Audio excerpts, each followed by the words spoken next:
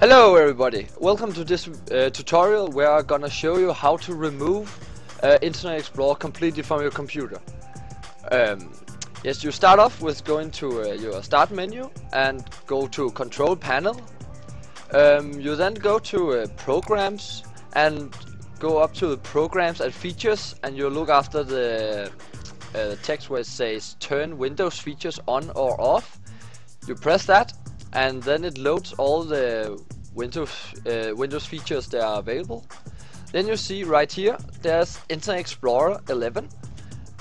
You just simply uncheck that, and it says this turning off Internet Explorer 11 might affect other Windows features and programs installed on your computer, including the default settings. Do you want to continue? And here you, of course, you press yes, and it just says that you will get all your default settings erased, and of course you're gonna erase them because you are erasing the program.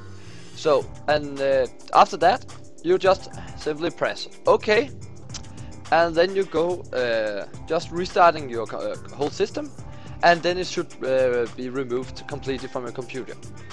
And that's it. I hope this will help you. So yes, go like the video if you want, and comment if you have some questions. So yeah, see ya. Hey.